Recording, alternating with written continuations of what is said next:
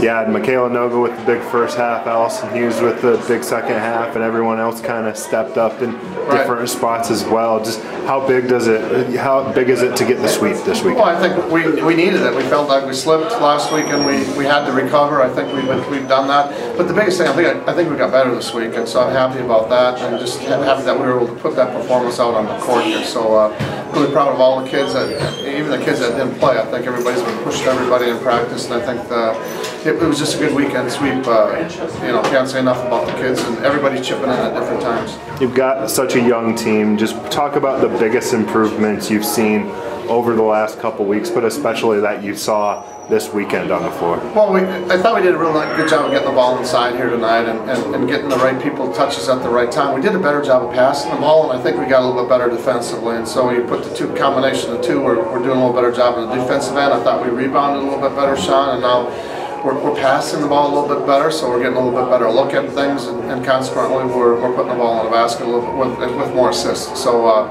you total it all up, and we're still around. It's like we're still getting better at this particular point in the season. Okay, congrats on the sweep, and hopefully that brings some good momentum into home next weekend. I sure hope so. Thanks, Sean. Okay, thanks, Mike.